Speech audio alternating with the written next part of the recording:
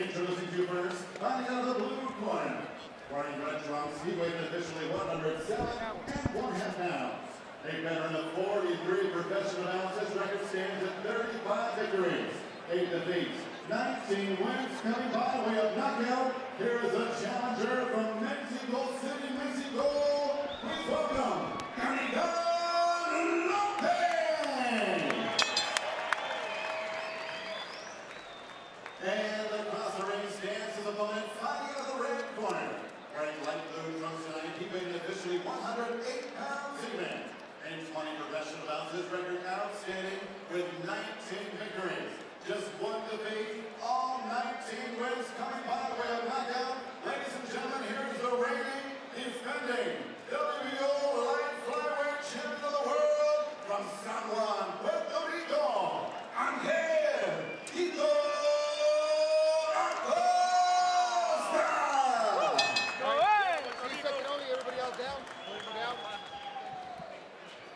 Fighter chief second only, please. Fighter chief second.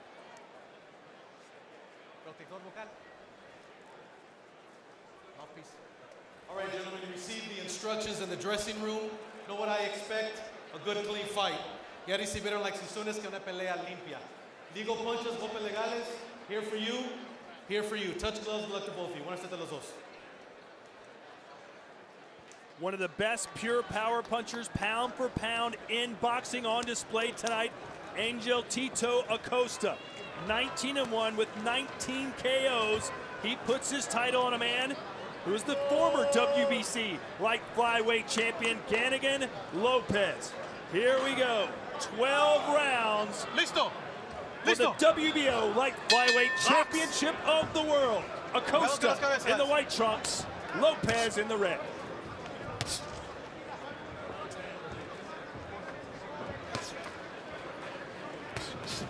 Both guys are really ice cold. I don't see any sweat, any type of, warming up before they came out. Let's see if they take 2 or 3 rounds to warm up. I doubt it, but it looks that way.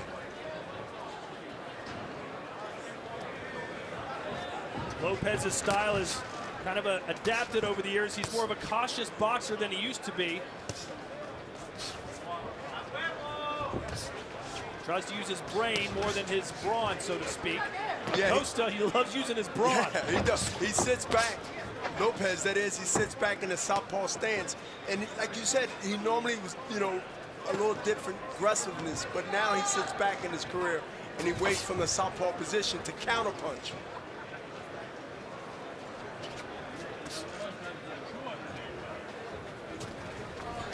Believe it or not, Miguel Cotto, that punch there, that one made a big sound here in this arena.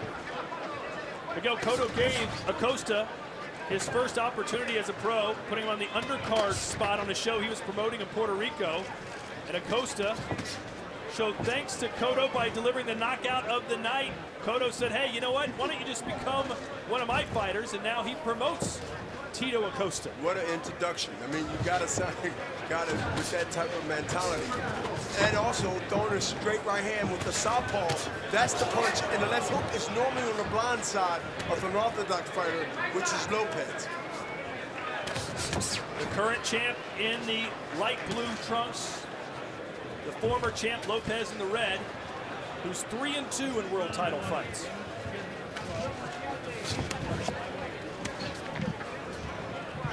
What are the body languages telling you right now, these two fighters?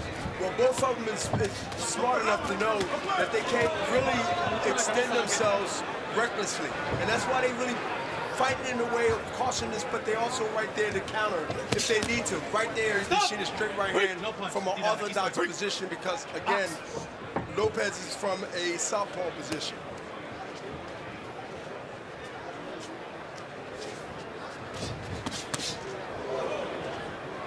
Acosta has only been the full 12 rounds once. Lopez has been the full 12 16 times. If you're Lopez's corner, do you try and drag Acosta into the later rounds? Yeah, I'll try to, because look, I've been there, done that. I know what deep water is like.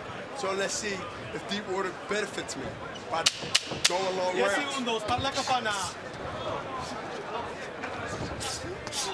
And this is an even round. I mean, both guys are really respect it, and they also throw punches. Obviously is here, and look who else, Canelo Alvarez, the friend and sometimes training partner of Ryan Garcia. He has to look like he's ready to fight tomorrow or tonight, but it's going to happen. Yeah, May 4th, he'll be in there against Danny Jacobs, taking time out of his fight camp to make the short drive. Probably this brand new car I've seen him flash online. Well, he probably got hit faster on the plane. A Bugatti, is it not? Yeah, you can hit faster with a Bugatti than anything else. Here we go, round 2 scheduled for 12.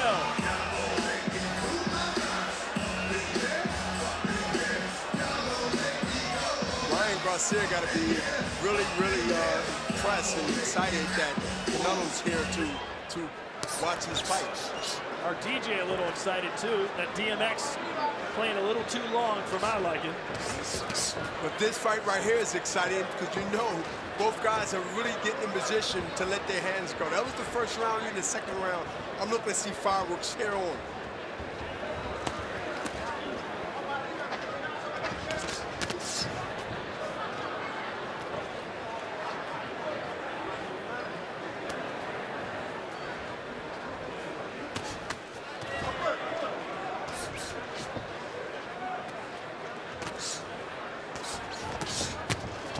Right hand scores for Acosta. His new trainer, Freddie Roach, has been trying to implement the jab more. He said, we've got the power down. We know how to do that. Let's jab a little bit more. Because Freddie's smart. He's a veteran. He wants to like sneak the first punch in and then work the power punch in after that because you sort of blind your opponent with that. And so that's what Freddie wants to do. He know Lopez is there. He know Lopez is there to get hit with those soft punches, but then let the big punches come. Freddie said, listen, it's just a matter of time before somebody goes the distance with Acosta in a competitive fight, and we need to be ready for that. And I said, well, is Ganigan Lopez that guy? He said, I don't think so. As Acosta now, maybe has wobbled Lopez a little bit. He did, but before that wobble, Lopez wobbled, but before that, Lopez threw a good straight left hand that got Acosta's attention.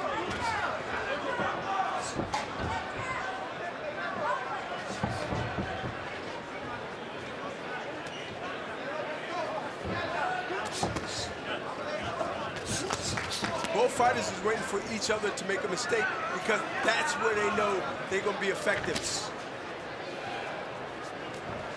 Not a lot of respect from Lopez for Acosta before this fight.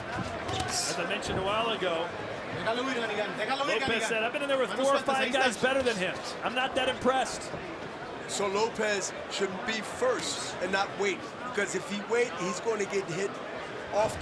He must let his hands go from the position that he's in, and that's a southpaw position, the left hand, right hand, but he must let his hands go to be effective in the next couple of rounds.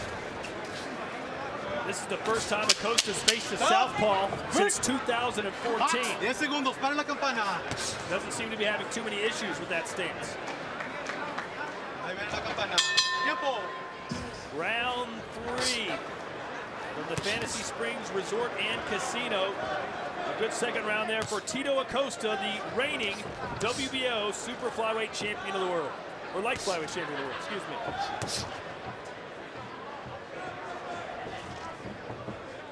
A 12-round fight. Both guys got good energy at this point of the fight. And now it's about putting this statement out there, because this really is the beginning of the middle rounds where you want to go ahead and you want to take the lead. Let's see who takes the lead. Right now it's an even fight to me. Does it look to you like Acosta just has a bigger frame even though they weighed in at the same? He definitely got a bigger back, a bigger frame from the back. Even his legs look much bigger. Yeah, I mean, the power going to come from the legs. But right now, it's kind of even out. I haven't seen either guy really take a charge right now, and that will make this fight very interesting when it gets in the middle of it. Left hook right above the ear there, landing for Acosta. What I want to see from either guy is body shots more. Because that would take the steam out of either one of the guys. Must lose some energy, and you got to take that body and attack that body seriously when you go to the body to make that statement later.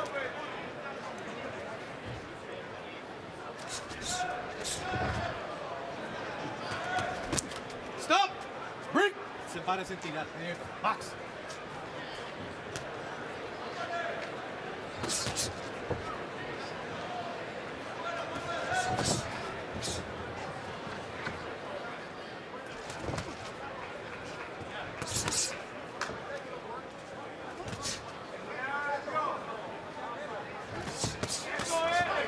Stop. Break. Box. It's excellent defense coming from both guys because they got to earn the punches they get. And this is what you see right now. Both guys got their hands up, both guys paying attention, throwing combinations when they need it. That right hand got in. Yeah. It got Lopez off balance. Acosta throws a really sneaky right hook when he throws that right hand behind that jab. And that's what Freddie said early in the fight. Throw that right hand, sneak that left hand in, pick the right hand out like he just did. Straight right snuck through for Acosta.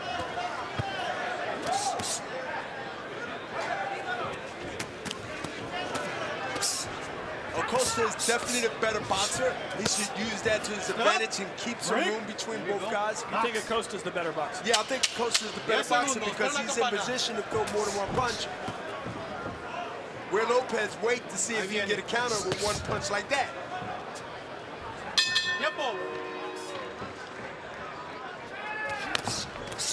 Back into the fray we go. Round 4 scheduled for 12. Angel Tito Acosta, 19-1. He's the world champion of the white trunks. Ganigan Lopez, the former champ, in the red. Stop. Break. No tires, ahí está. Here we go. We asked Acosta, would he prefer to have had some of his wins come by a decision? He said, well, you know, actually, yes, but it's not my fault they can't take my punches. I was born with my power. No one seems to be able to survive when they get hit. But Acosta has to be aware that opponents and future opponents and people would look for that power so they survive first and then try to fight later. He must not get sucked into that. He must set the punches up and let power come with speed, which he's doing now. Acosta has been sparring with 126-pounders, 130-pounders, including Joselito Vasquez. And we asked Freddie that, you know, do he got to fight guys that's a weight or two higher than him because of his punching power? And Freddie, of course, said yes. Acosta's landed more than double the punches of Lopez so far.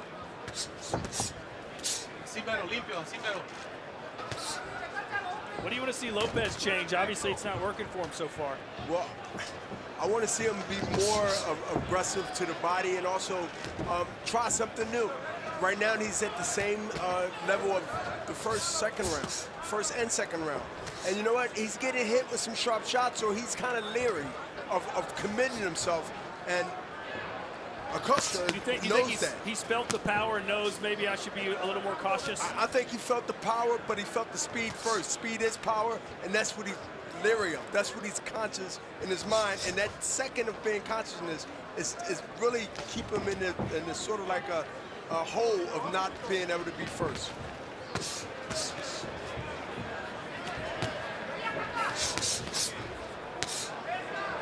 Here's a nice exchange for Lopez. But Lopez has been forced to fight. He's been forced to fight instead he's taking the lead. See, he's now being forced to fight because he don't want to get hit no more. And he has to fight. And that's when you're not fighting your fight. You're fighting someone else's fight. It's just a matter of time to get put with a good punch.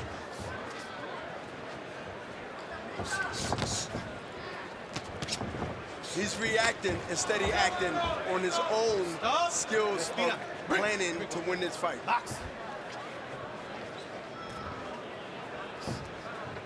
And you have to give credit to Acosta because he's dictating what he's doing, and he's making him fight that way. Stop. Para la campana, ahí viene la campana. Box. Tiempo. May 4th for Canelo next. Tonight for Garcia.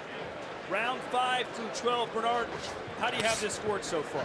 Well, I definitely have Acosta winning this fight because he's throwing all the punches that he needs to throw. He's winning every round, as far as I'm concerned. Augusta Natty's got a little bounce to him, so he's feeling good. He believes he's winning the fight.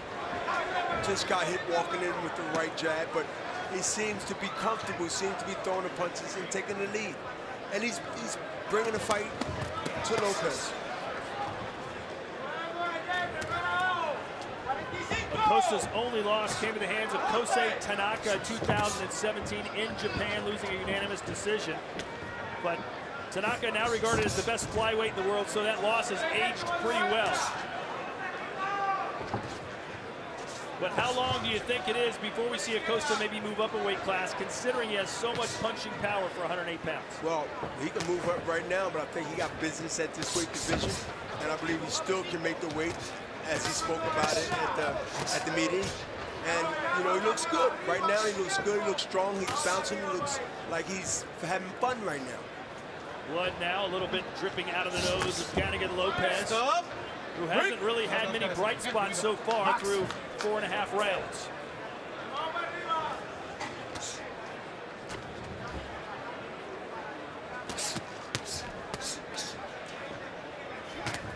Told us his plan was to punish the body of Acosta. He said, listen, if he wants to brawl, I'm not afraid. But I don't think Lopez really wants to brawl with this guy, does he? No. And he haven't proved that he was going to go to the body, because you go to the body, you got to sacrifice your head if you're not quick to the body. You can't just go to the body and not get out. You got to go to the body and get out, and he hasn't shown that speed or agility to be able to not pay for it.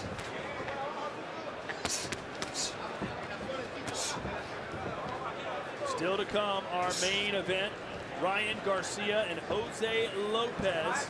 Garcia 17-0 with 14 knockouts. Lopez, though, expects to not only be very competitive, he thinks he can win this fight. 20 wins, only 3 losses for him.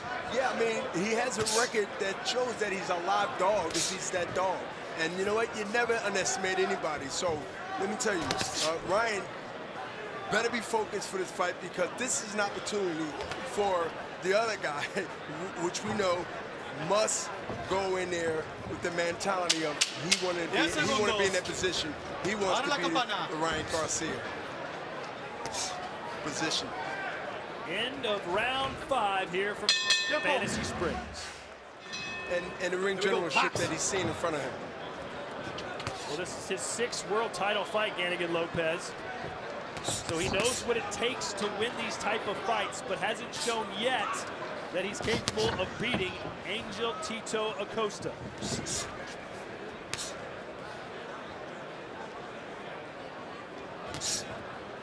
Acosta is standing right there waiting for him to commit himself so he can do what? Counter with the left hand. Have you seen the jab that Freddie Roach was talking about, the head movement that he promised? Well, I seen it the round before, the last round, but you know, he's going to get back to that because he sees that that's the punch that's going to set up other punches.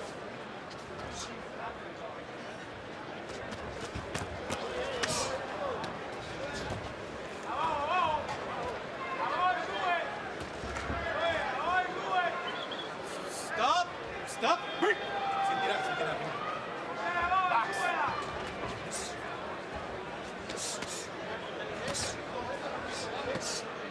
There's a body shot from Lopez right on the belt line. For Lopez is fighting to survive right now, and Acosta needs to go ahead and put the pressure on him to the body, and he will see a result. He just threw a good left hand, and it looks like he's going to go focus on that body when he get him near the ropes. Lopez, when he gets near the rope, he seems to have no answer. For those film aficionados out there, you may have heard of the documentary made about Acosta's life called El Pugil. It premiered at the Tribeca Film Festival back in 2016.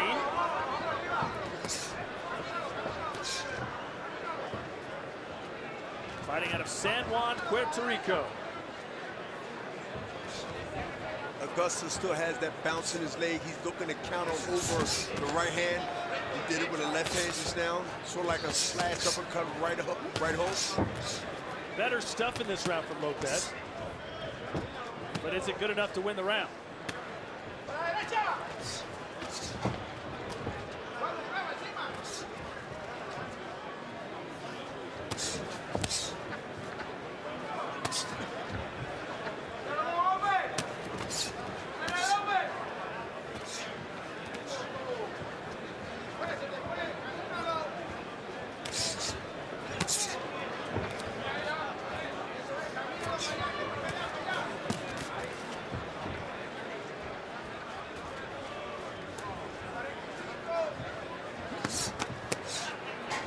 Again, Acosta has never won a fight that's gone the distance. That's only been the distance once. 10 segundos para la campana. 19 wins, 19 knockouts.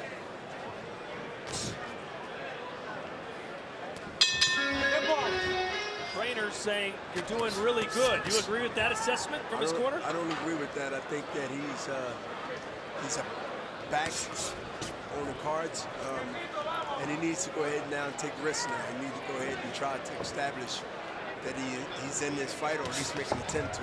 Yeah, 6 rounds to go, and there's an argument that Lopez may have lost all the first 6. That not a knockdown. A slip.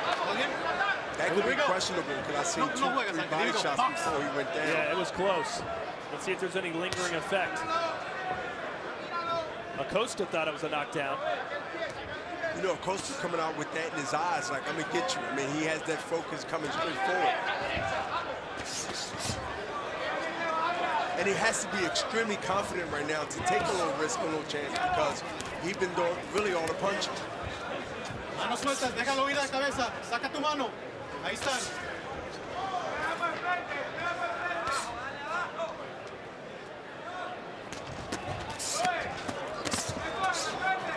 When Acosta was a teenager, he said he weighed 100 pounds, and he'd spar fighters as big as 135. Would just get in there and go toe-to-toe with him. He said he knocked almost all of them out. Stop! Break! One thing about having a reputation of big punchers, when other fighters hear that you have to fight, they're going to be aware of that. And sometimes you got to figure out the puzzle and sort of sneak those big punches in. And that's what you're starting to see now from Acosta. Is the fact that Lopez is a southpaw, does that have anything to do with the fact that Acosta hasn't really lit him up yet? Well, I think it's either here or there because, you know, he's not fighting like a southpaw will fight, because southpaw is going to use all his advantages. And, you know, Lopez is not doing that. To me, he's not doing that. He's not throwing a straight left and a right hand that will come from the blind side, from the orthodox position. The southpaw must fight like a southpaw to have that advantage. And Lopez, to me, is standing straight in front of Acosta.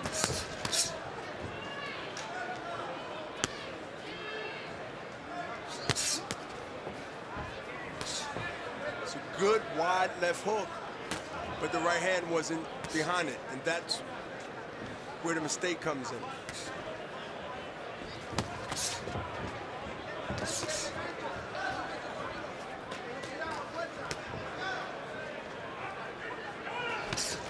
Súbelo, súbelo.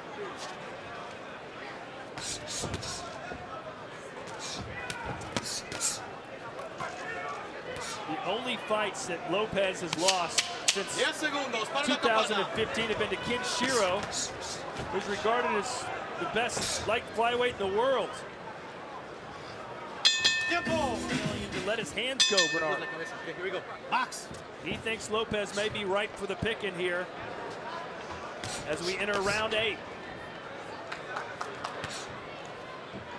And Freddie wants to make a statement also. He knows how this thing go. I mean, people love knockouts. People see that this fight can be a fight that you can say, hey, you know, Acosta is the real deal.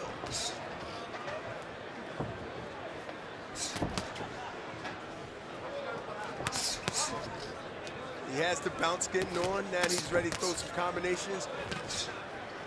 And he still has the legs and the strength to do it. So let's see if he listens to instructions from the corner. How about a look at our power punches so far through 7 full rounds. Acosta outlanding Lopez by 38.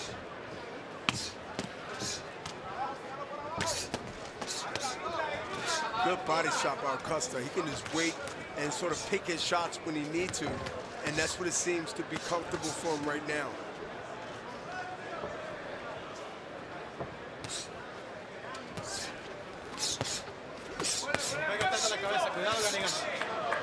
Nice little flurry there for Ganigan Lopez that appeared to just pester Acosta more than anything. Most of it was arm punches, but still, it looks good to the judges in the crowd. So you don't want to get hit with unnecessary punches. So you should work on that tighter defense and punch in between the punches that's been thrown at him. Well, maybe Tito's just trying to get Lopez to open up a little bit, and he did, and he paid for it. Here goes Acosta, one of the best finishers in all of boxing.